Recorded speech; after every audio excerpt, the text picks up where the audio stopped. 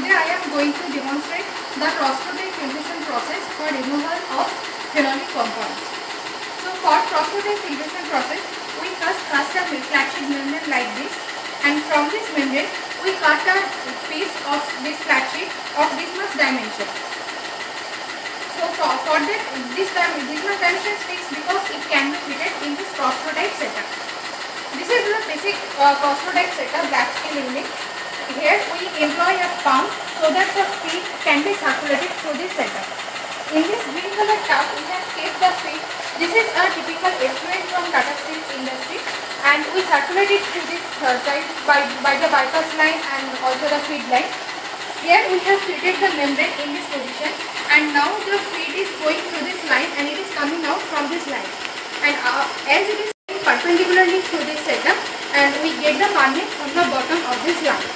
So now I am going to compare the feed and the permeate. Now I have placed the feed from here.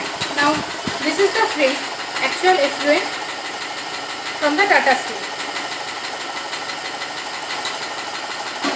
And in this test tube, we are taking the permeate from here.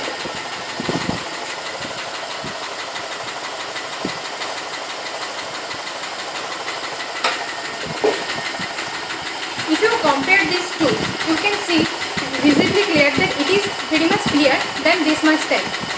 It is because all the impurities, the solid suspended particulates that is removed by this filtration process, and from this method, from this two sample, if we analysis by using spectrophotometry or any analysis method, we can calculate the total amount of phenol present in this feed and also in this permeate.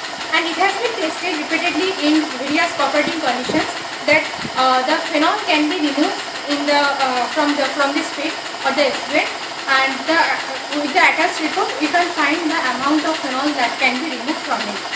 So this membrane area, this cross-flow setup has a dimension of 14.5 cm by 5.5 cm. We can make the dimension bigger by scaling up process, and if the dimension is bigger means the cross-flow area is bigger, then we can process the permeate or in a much more amount than this.